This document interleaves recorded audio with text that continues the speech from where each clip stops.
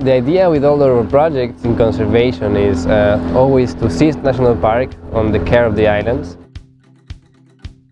We have to do about two cleanups a month, bigger ones and a couple of smaller ones and around town and the beaches. The bigger ones we do in national park.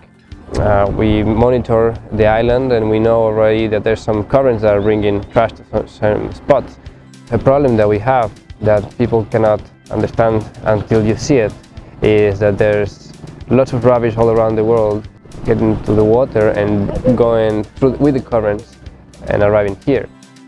We work together and with all the community as well. This is the idea, to work everybody together in the care of Galapagos. The Galapagos are a very special place. The world eyes aren't here. We have a lot of responsibility by living here, and all visitors coming here also have a bit of this responsibility. But there's a lot that needs to be done as well. We all should be conscious that this is not only a place to take a picture and a memory, but also to leave something in exchange.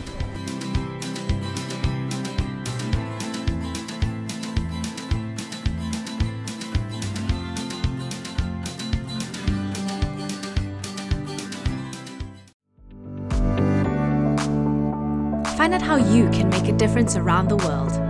Like this video or click subscribe below.